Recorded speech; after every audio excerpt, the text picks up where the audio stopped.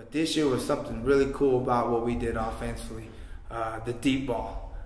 Again, I remember plenty of times where Austin Dodge would get back there, sit back, have all the time in the world, or Cole stacking, restacking, and that ball is thrown, and he doesn't have no idea where that football's going, and all of a sudden that ball's coming here, and all of a sudden he gets up and boom, touchdown.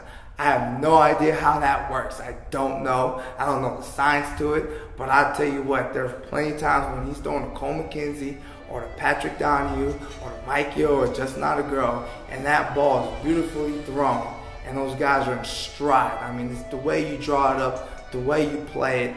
I mean, those guys were awesome. And again, I remember plenty of times when Cole McKenzie just got that 1-2 factor.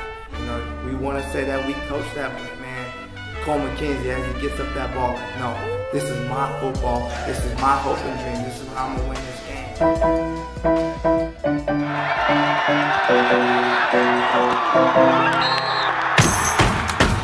Go down, Pretty sure. Let's go. Yeah. Let's go. Wait.